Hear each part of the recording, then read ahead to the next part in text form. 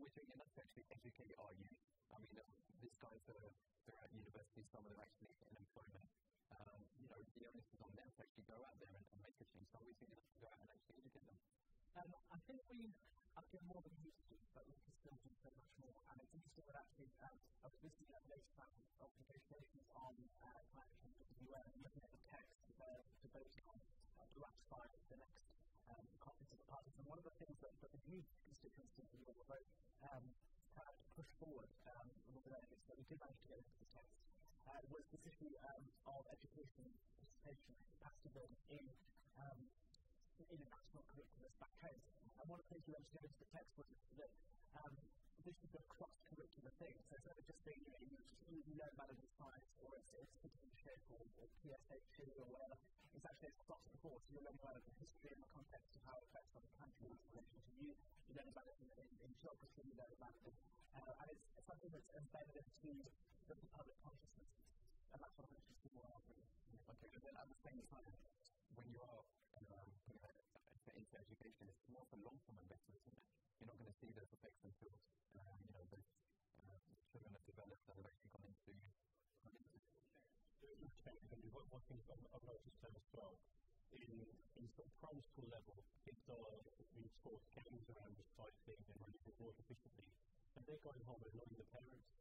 You're not recycling, you're not switching the light off, and sometimes switching the light off on people in the room taking it a bit too far, but it's, there is some change there, and parents are finding it frustrating, and they just, we'll switch it off next time. So there is some change, but it's more on your own perspective, and Frost and Sullivan have predicted over the next 10 years, 500% growth rate in building technologies.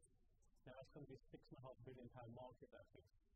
Now, it's down to yourself. Do you want to be part of that growth in that market?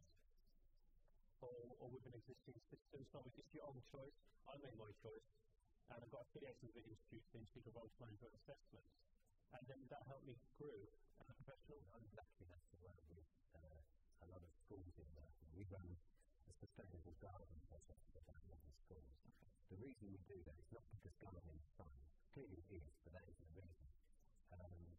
Over the next 2 to 3 decades, this country is going to become food vulnerable. We import 60% of our food. We can't carry on in 20, 30 years because it becomes unviable. Cheap oil enables us to buy apples from New Zealand at the moment. We can't do that until we start. A lot of my kids are going to be the gardeners of the future, so we're tackling that early.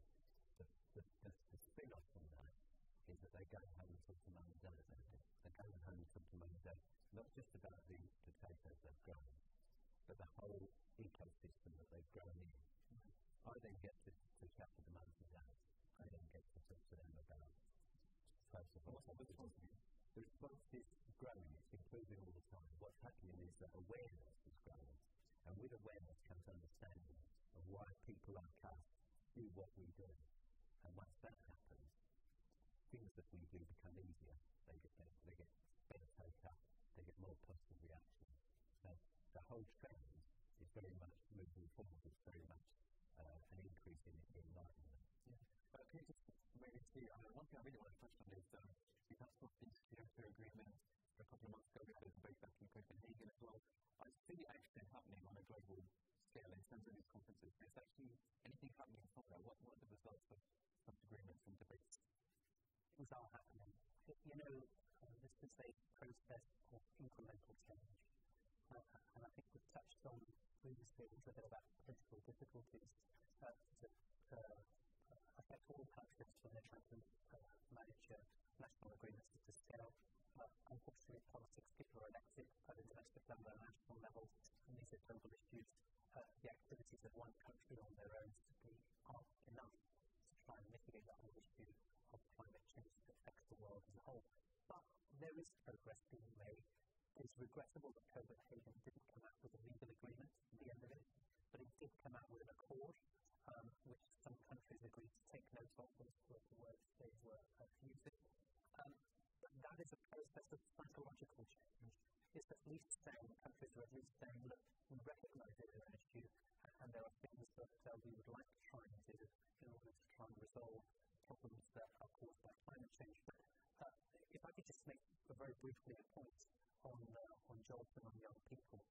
We hear a lot about the green economy. And the green economy is a whole economy that is raised as a result of the green agenda, whether that's manufacturing, whether that's installations. The green economy really is, in many senses, one of the best kept secrets. People are waiting for it, and I'm telling you, it is already here. And from an industrial perspective or from a commercial perspective, there are particular areas that industry desperately needs here now today. Just press the thumbs up to reassure quickly that's a valid point. Final thoughts from the audience, if some members haven't spoken free. Just again, a point, what do you think from this discussion that we've had today? I like the idea of just taking on board what you guys are saying, just educating that over towards my peers and towards other people as well. I think that's quite important. Just passing the torch over to another younger generation. And also not only that, also towards my parents as well, just to educate them. I think that's really important. Are you hopeful for the future? Yes and no. It's like technology is always improving. I'd kind of like to see that when I get my own house, hopefully. I like to have solar energy and all that stuff going on, but I like to have, realistically, I like to have technology doing things for me. Or I like to say things all the time. Yeah, all these folks are comparing everything. Fantastic. All right, just finally, we'd just like to wrap up. Craig, if I could come to you first. I mean, we've had a fantastic discussion here. We've heard all the different views. What would you like to leave us with? What are your final thoughts? I think the point we made was just absolutely spot on about passing on to your peers. Really, it's about sharing our knowledge and our skills and whatever we know and to bring to the table. So everything is collaborative effort. And I think we need to, maybe we have now started the conversation, but we need to continue it and we need to engage more people all the time. And I think at the moment, the biggest thing I find from thinking about parents is that the youth climate movement is very middle class, it's very contained within a kind of movement of radicals who've always championed these for 30, 40 years. And obviously, that must still continue. They are the firebrand behind everything we do. We need to widen it out, get more young people involved, and just broaden the abilities to engage in this issue. It's something honestly, I mean, have we done enough to actually bring about a sustainable future? At the present, we've not done enough. We're on the right path, definitely. I mean, Europe at the moment, we're functioning equivalent to require 3 planets to live on. In North America, it's 5 planets. We're seeing, unless we colonize another 2 planets, past 2050, there's very little hope for the next generations. And we also have practical steps. It's not just about energy, it's about water as well. That's the most precious resource. Not talked about, not priced as much as gold, but without water we have no life. And then we have waste as well. We have a number of factors which really require behaviour change. So the choice is in our hands now, and we need to take that forward. Okay, fantastic. So, I mean, you've got people watching from all over the world. What kind of message would you like to think of them now? What can we actually do to educate people around the world about this issue? There are some that believe that climate change is man-made, some that don't. It's not perhaps my role here to convince you either way. That's a decision that many of you all need to make yourselves. From my own perspective, I do believe that climate change to an extent is man-made.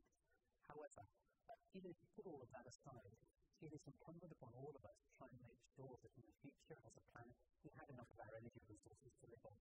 Whether or not you believe in climate change, as Thomas quite clearly pointed out, our resources are finite. We don't know when they're going to end, but it must be in our best interest to try and diversify and try and make sure we use all sorts of options in order to fulfill our energy needs.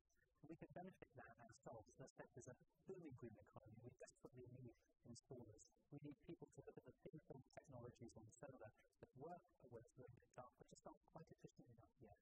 We need better technology. We need more invention. We need innovation. We need people to become involved in the green economy. And whether or not you believe in climate change, that has to be good for all of us. Fantastic. Anton, how would you like to leave the discussion today? Positively. Yeah, let's think on the positive. No, the thing is, I don't like doing the blue greens after they irritate me.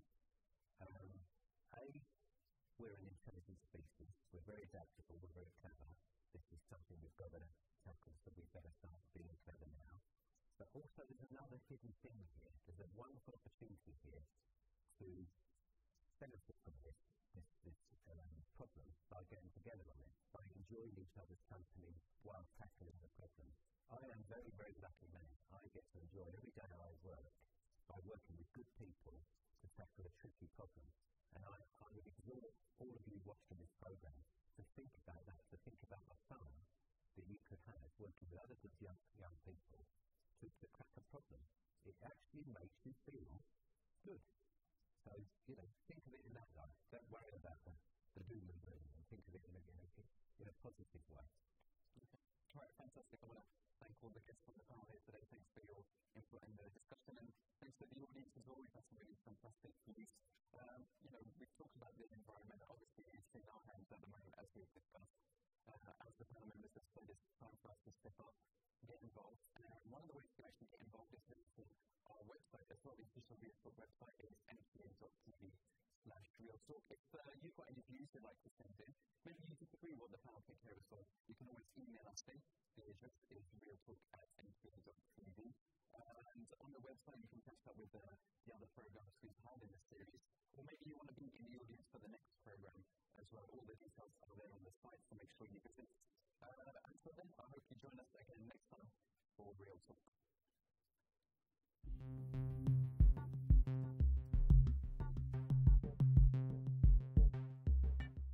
Do you really follow the Prophet Muhammad sallallahu alaihi wasallam? Because he did not teach this. They are terrorists who claim that they are Muslim. But to cover her head, somehow it's offending me. How is it offending me? So as Muslims, we have to do our best to take whatever people throw at us, but take it in the best way. And although I don't like to admit it, it's not nice, but your average Muslim is going to get picked upon.